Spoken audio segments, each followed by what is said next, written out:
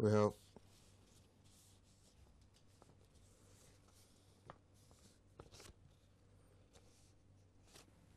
four bracket.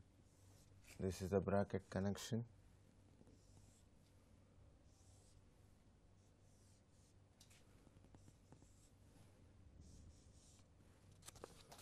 There are 5 bolts, 1, 2, 3, 4, 5. CG of the bolt group is here.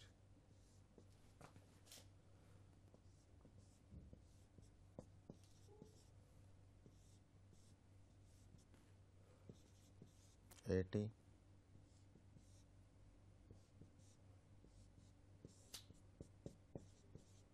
$60 and $60.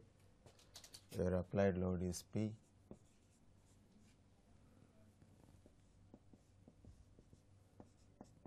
Eccentricity is 250 mm. This is the CG of bolt group.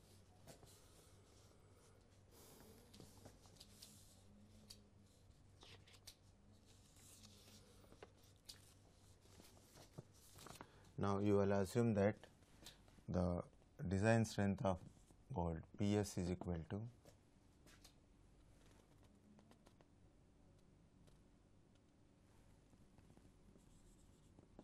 first we will take the rivet value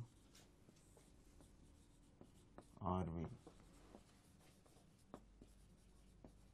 Bolts are in single shear,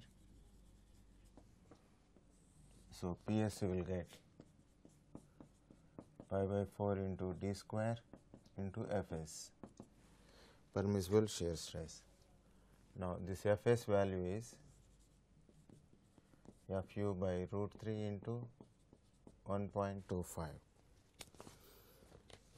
Now here d square, if you in the question if it is mentioned that 0.78 d square, if you have to take 0.78 into pi by 4 into d square into Fu by root 3 into 1.25.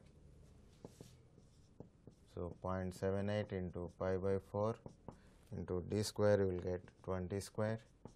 Fu you will get 400 by root 3 into 1.25. So you will get 45.27 kilonewton. Then PB, design strength of bolt in bearing, is D into T into KB 2.5 dt D into T into KB into Fu by 1.25 into 2.5. So you will get D is KB, he has given it as, asked him to take 0.96. Fu we have to take it as 410 for the plate. Now diameter of the bolt is 20 into thickness of the thinner plate. T is lesser of 7.6 and 10 mm. So 7.6 we have to take, 20 into 7.6, KB is 0.96 into Fu is 410 by 1.25 into 2.5. You will get 119.65 kilonewton. So design strength of the bolt.